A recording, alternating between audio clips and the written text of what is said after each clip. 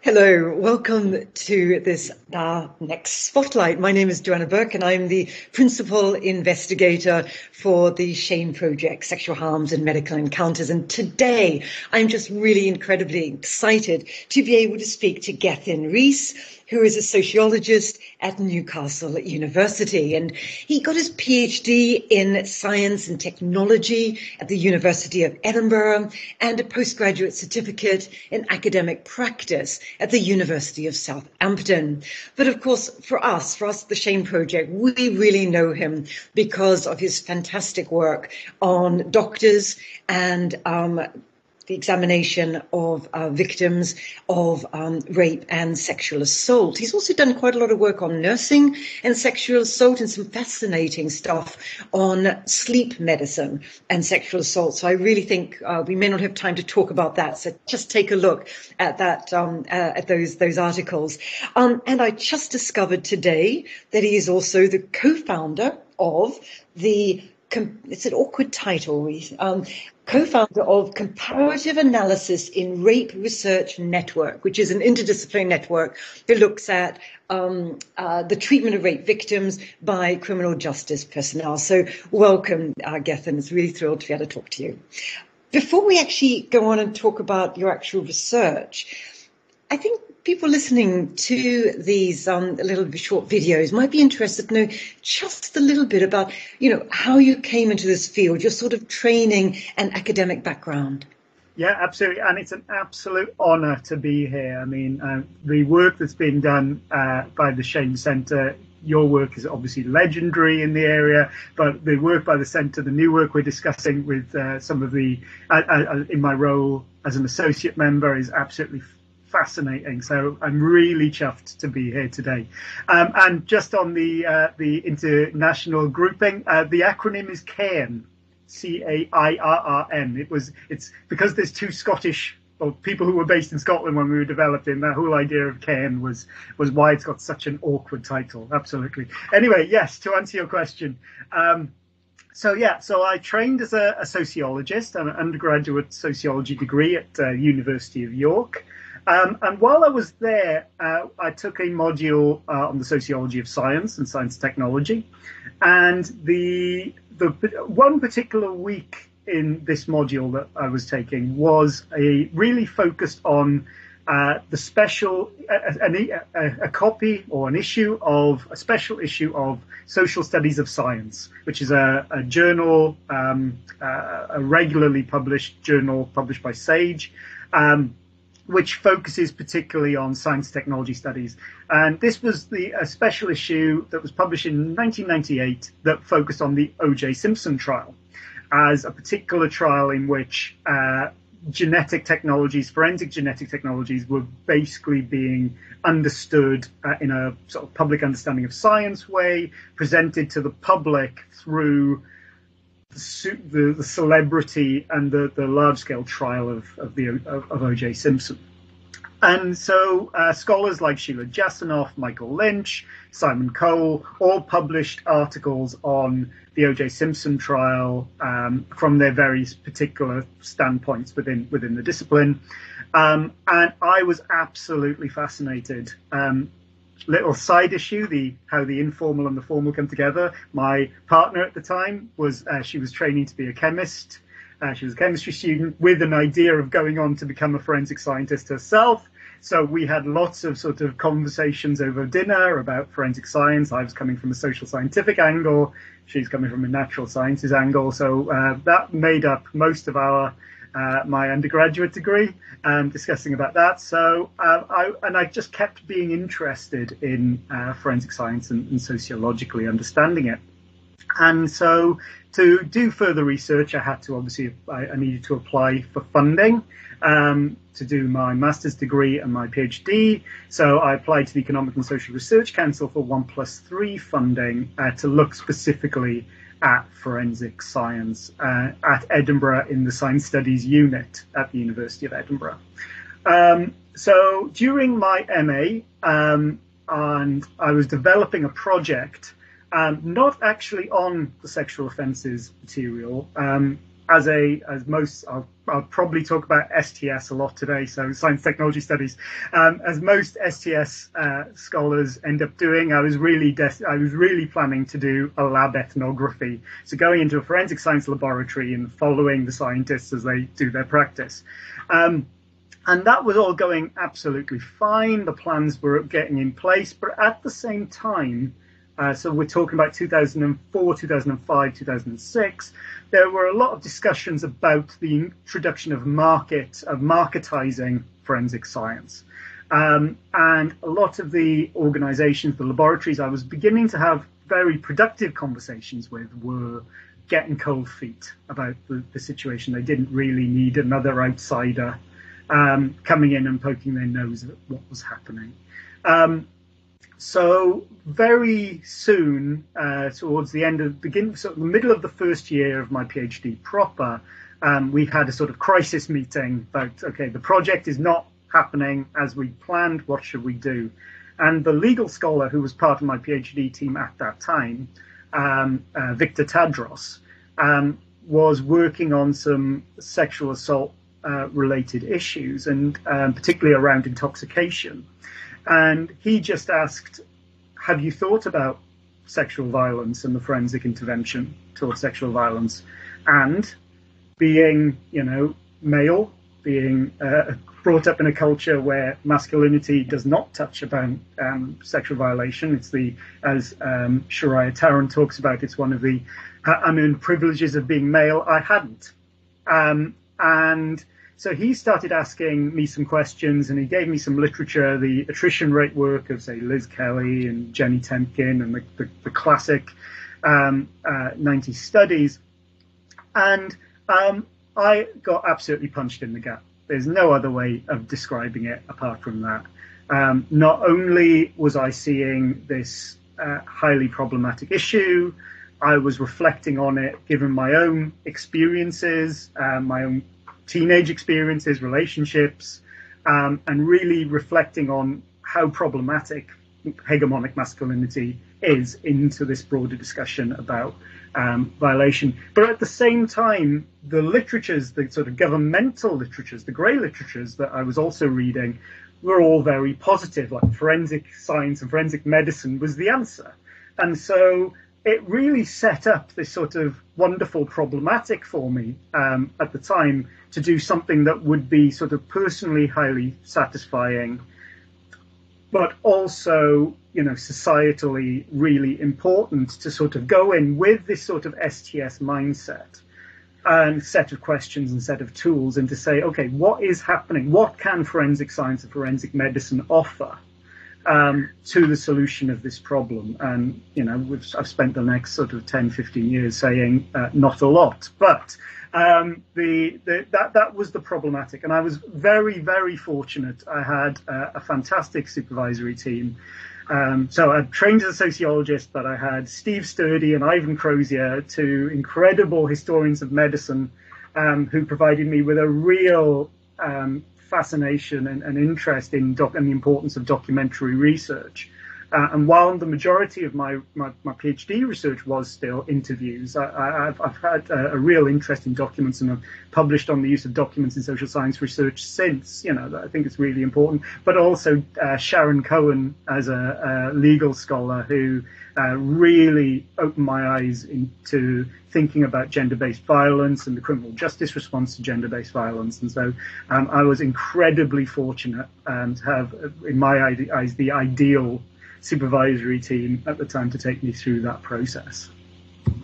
Yeah, I'm really pleased you mentioned Ivan Crozier, because of course he is on our advisory board, so he's been part of SHAME actually from the very first day. He's been really, really helpful to us because, like yourself, you're both really deeply embedded and deeply influential in the study of forensic medical examiners. And I was reflecting prior to coming to talk to you about the field itself, that it's a sociology of scientific knowledge, but it's focusing on this one group of people, forensic medical examiners, and how that interest in that particular group of people has grown really hugely in the last really quite recently, last decade or so. Why do you think that is? Why all of a sudden are so many scholars like yourself and Ivan Crozier really interested in these doctors? I think it kind of goes to that duality of there is a huge problematic that we are all keenly aware of. And culturally, we have this perception that forensic science, or science, and forensic science in particular, is the answer. But why is that not the case? Why are we not then? Why isn't this a solved problem? If science and medicine are so powerful and can achieve these things, why is there this tension there? And I was also, I watched the last Spotlight, the previous Spotlight with Samina Mullah, and we were talking a little bit actually about this question afterwards. And her phrase really has stuck in my mind since, and it takes a village, and that's such a core part of this. I mean, I wasn't aware of the groundbreaking work of Deborah White and Janice Dumont when I started thinking about this. And the great, incredible work they did in the late 90s and early 2000s. But that is really, okay, they were not the first, Steve Savage and his group in Portsmouth were the first, but to really take insights from science technology studies seriously, from cultural studies, and to really drill down into what is going on in medical practice, in forensic medical practice, and open up and unpack all of the black boxes about literally in terms of the forensic medical kits that were being used, how evidence was being transferred, and importantly, how victim survivors were being treated and the discretionary activities available. They fundamentally opened that box. And while people have, like myself, Samina Mullah, Rose Corrigan, Leslie McMillan, others, have all come to these questions independently. The earliest materials that Janice and Deborah produced have been absolutely, the base level from which the rest of us can work. And again, I think the problem, again, the reason people become so interested in this is because there is such a tension there. And I'm thinking again of Andrea Quinlan's recent work, where she's drawn attention to the rape kit backlog, where again, this sort of, on one hand, wow, we have this thing that can be incredibly powerful and useful and a great judicial tool, but it's not being used, or it's being used in a problematic way. It's not achieving what it set out to do. Why? And I think it's those tensions that are incredibly rich and powerful for scholars. Yeah, I mean, the reason I became really fascinated by your work is I'm an historian, you're a sociologist, and I've been interested in this sort of prehistory of what you're looking at. So I'm really interested in 19th and 20th century history of doctors and medical professionals, I should say, medical professionals and sexual assault and rape. And one of the things I think that comes up in both of our work, me historically, but you more in the present, is this notion of role conflict, that police doctors, forensic medical examiners, and forensic nursing staff, they have dual role to play. On the one hand, they are caring professionals and they have a duty of care towards the people who have been harmed, who come to them for help. But on the other hand, they also have a duty to the criminal justice system. And sometimes those two things come up in conflict. So this role conflict. And I'm curious about what your view is about that notion of role conflict today or in recent history. Skeptical would be the short answer. I think role conflict is a really interesting discursive tool for reflecting on, when speaking to me in an interview or writing about one's practice in a autobiography or a narrative document. It's a nice way to explain the tensions that they feel. I tend to talk to practitioners about what they do, and I very rarely get when we're in the discussion of the minutiae of the practice of what they do, I get that role conflict narrative. It's when I start asking a broader set of questions about how they feel or have attitudinal responses that this narrative discourse of role conflict comes up. So I drew again, mentioning Samina Muller again. She developed in a very early paper a wonderful idea about this being rather than a binary, a spectrum, and I sort of took that up a little bit and talked about an evidential therapeutic spectrum. And what I see happening, and this was really specific actually to when I was looking at sexual assault nurse examiners in Ontario, but it kind of, I've then been able to apply it and extrapolate it and generalize it further. But what I saw happening is that there's this sort of magic window of 72 hours because genetic trace material will last something like 72 hours on the body. So within that, if a survivor comes and reports a case outside of 72 hours, then there's a lot of options on the table because, they're not really worried about whether there's going to be any loss or contamination of trace material, right? So you can provide quite a discretionary range of options to the survivor because, it really is focused about providing as therapeutic an experience as possible.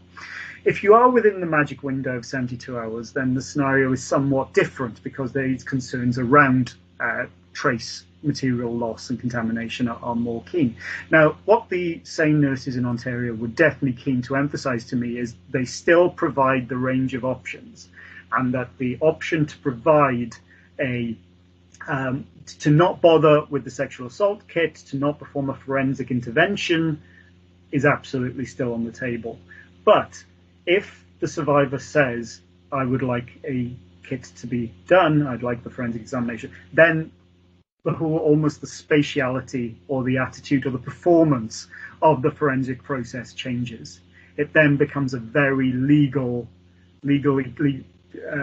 dominated evidential collection process. Never fully, you still have scope for discretion, you still have space for that interaction, but it becomes far more, it's further along the evidential spectrum than maybe a case that's outside the 72-hour period.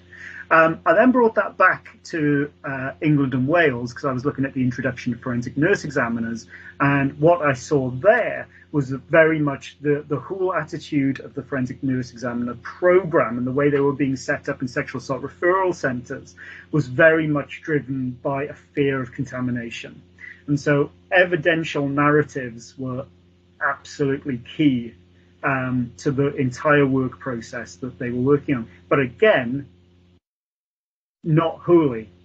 So it's not like there's this, the binary, because again, nurses were trying to say, I want to make this a therapeutic as much as I want to make this an evidential process. So while they were working within this largely evidential framework, they were still finding scope for discretionary activity. So this idea of role conflict, I think, again, I see it as a way of post hoc rationalizing the experience. What I see happening more in the sort of reality is that people code the case almost, and they classify the case. Is this a case which is within 72 hours? If so, if not, then I can be quite therapeutic and make sure this person is okay. Is it within the magic window?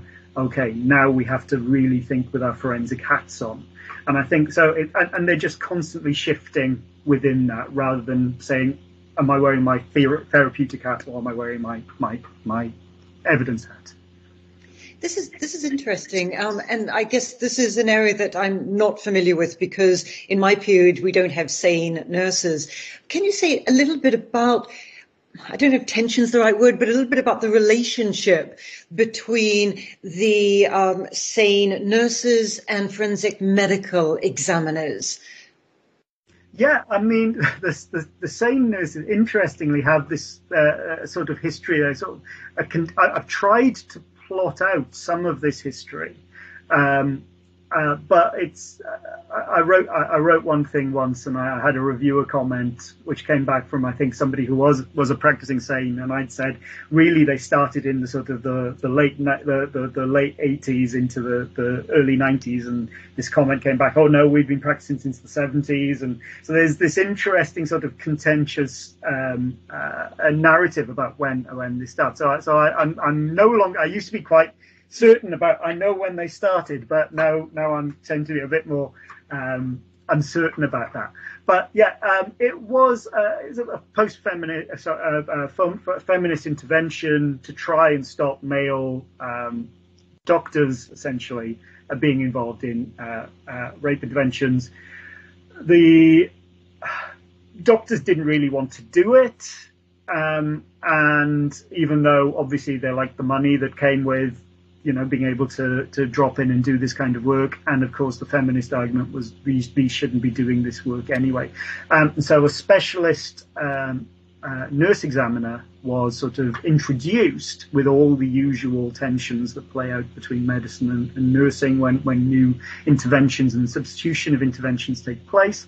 That basically said that these are the people who are going to be normally located within hospitals, sort of embedded, and will provide this service, and will have they will be specialists for these kinds of cases, and things like, because of concerns about contamination initially, things like, well, if we're waiting for an FME, then they might come in a day's time, depending on their GP surgery or whatever, where we can have an embedded nurse who can perform this examination more or less instantaneously. So this is a predominantly North American phenomenon.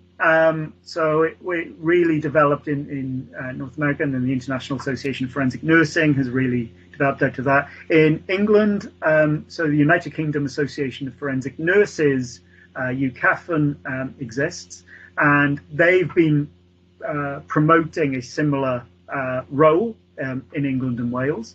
SARCs now have forensic nurse examiners, and they were being introduced when I did that study in early 2010. There's been it's been a bit of a rocky road, their introduction. I mean, it's still somewhat contentious in certain places, but there's a lot more. I think there'll be a lot more to be said, a lot more work to be done about the way that they roll out and the way they work with doctors. One of the things that I was beginning to find was there was a tension about what happened if cases go to court. If a forensic nurse examiner has performed the intervention, and then a doctor provides the expert testimony, is there? One of the things they can be challenged on, of course, is, well, you did not perform the examination, so how can you speak expertly about that case? So there was all kinds, which actually worked back and produced some rather difficult interactions between the expert and the nurse, and about the kinds of practices that they were then required to do, reducing the space for discretion, because the expert at the end could be asked about anything.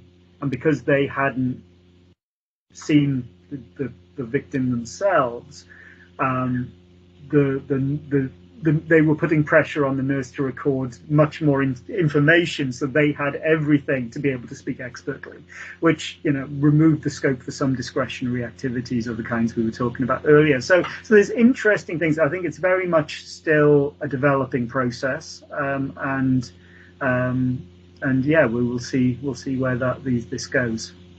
Yeah, I mean, this brings up very interesting questions about the role of expert and expertise within law. But, I think one of the real important areas that you and some of the people you've already mentioned, some of the scholars you've already mentioned, have really made an incredible impact on is your focus on technologies. And I think in particular, in your case, technologies of visualization and problematizing visualization technologies within sexual assault examinations. And I'm sure the people listening would just like to hear something about your critique of that aspect of examination or that aspect of medico-legal intervention? Yeah, well, it goes back exactly to that narrative we were talking about the binary, because I think something like the colposcope is exactly where this performance of how one sits, where or one community of practitioners sits in relation to evidence v therapeutic, really is where it's embodied almost, where this performance is made very explicit. So if we go to the introduction, so the colposcope was a pediatrics technology, still regularly used in pediatrics, and the argument was made in adult sexual assault interventions towards the, again, late 1970s, that actually, because of the visualization, the ability to microscopically observe the anogenital area, then we could generate far greater evidence. And it was sort of flagged up as a really useful intervention, because it would be able to, really microscopically observe injuries in the anogenital region and record them and then use them as evidence. The response from the forensic medical community was actually, this is abhorrent, and the language of the second rape was actually mobilized quite frequently against it. So really, for an apolitical, passive kind of group, this became a very, very, a real hill to die on. Really antagonistic set of debates played out around whether this was and on this evidential therapeutic binary. So some were arguing for evidence, some were arguing for better therapeutic care.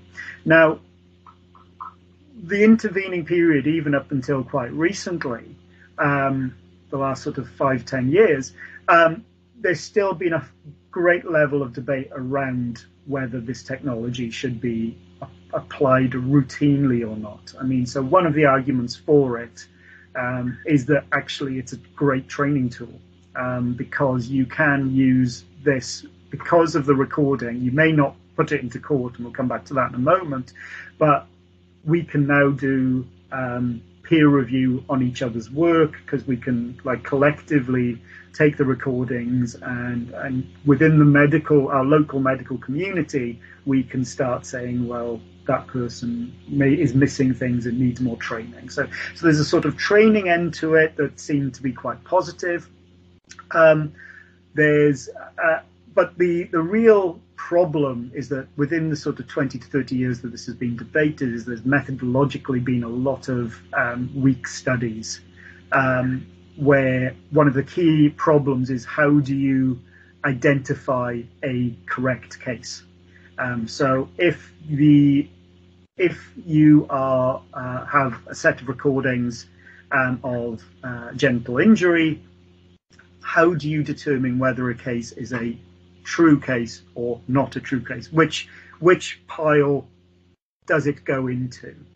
And of course, if you're relying on judicial outcome, then you're throwing a whole lot of other problems and concerns into the mix as well. There could be many reasons why a case is marked as is dismissed or does not reach trial or is found not guilty, irregardless of whether that was a sexual violation or not. So there's a huge methodological weakness in identifying what constitutes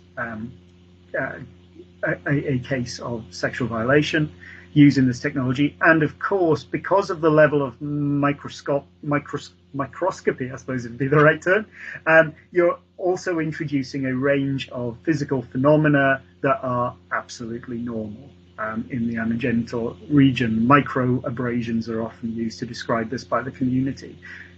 Can you adequately discriminate between microabrasions and another kind of more advanced injury, etc.? So rather than providing greater certainty, the introduction of the colposcopes actually produced far greater uncertainty into forensic medicine. And so what I was finding is that the local communities of practitioners were basically finding ways to get the absolute benefits from the most benefits from the device at the lowest cost. So communities had to decide who would get to see the visualization recordings. Do they go into court? I mean, so Scotland, for instance, had made a decision. The Crown Office and Procurator Fiscal Service had agreed with the forensic medical community there that no way were these ever going to be shown in the courtroom, whereas in England and Wales, no similar agreement had been reached. So there needs to be discussions about how these images are used. You know, is it sufficient just to show the defence expert the colposcopic recording? What about the storage of this material? This could be, a very expensive, data-intensive set of materials that need to be covered. Do we ask, obviously we ask consent, but how often,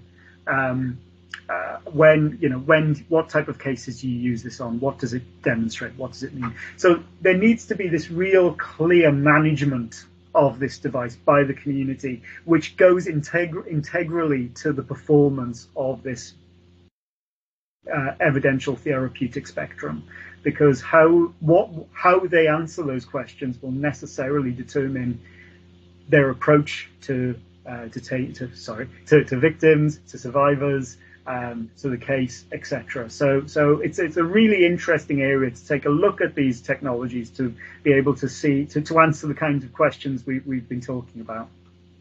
Oh, look, Gethin, I mean, anyone listening to you, it's just so incredibly interesting. And I encourage people to go to your website, read some of your stuff, because there's such a lot there. And we haven't even touched on the fascinating work you've done on sleep and sexual assault. But just before we finish, I just want to ask one final question, because I know that there are people who'll be watching this little film who early career perhaps, and thinking, actually, this is really, really fascinating. I'd love to explore this in greater depth.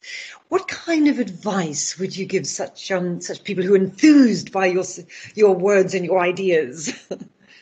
Well, the first thing, and I say this a lot with PhD students who come to me, master students who want to go on to do a PhD student with me. I mean, this is going to be a bumpy ride. I mean, this is not something this isn't an area of study where you can say this isn't going to have an impact on my social, sexual relationship life. It's absolutely going to hit home and have some home truths, and you have to be prepared for that. I was very much awoken to problems with the way that culture had taught me to be a man, the way the culture had taught me to seek out sexual practices, etc., and that really hit home. And that hadn't. Fortunately, my partner at the time, now my wife, was very understanding, very thoughtful, very, very sympathetic, and very considerate at the time. When I was very first getting into this. So that's absolutely the first thing to say, that this is not going to be something, it's not going to be 5 o'clock on a Friday you switch off. I mean, you'll be carrying the things you read, your interview data, your documents, the things that appear in all the materials that you're working with you, and finding safe support, working with supervisors. Supervisors have got pretty good as well about identifying trigger signs and things like that, but to know about that material. So that's absolutely the first thing I always hit home about. Really important there. Conceptually, it's about, again, finding, and this is about any topic that somebody's looking at, finding that thing that punches you in the gut, that is going to have an impact culturally, that's going to do something, because there are lots of times in any project when you absolutely don't want to do it anymore and you want to throw the whole thing in the bin, and you just want to turn your back on the whole thing. And having that at the end, there is that person who's going to have a slightly better time because of what I'm doing, or there is that group who are going to have a slightly better time. That's what got me through the PhD. Yeah, look, this is really words of wisdom there, and I hope that people do, look up think about these issues. These are so important to all of us. And thank you so much, Gethin Rees, for coming and taking time to speak to us today, particularly because I know this is a really busy time in your sort of calendar. So thanks very much, and we look forward to carrying on the conversation another time. Bye. Thanks for having me.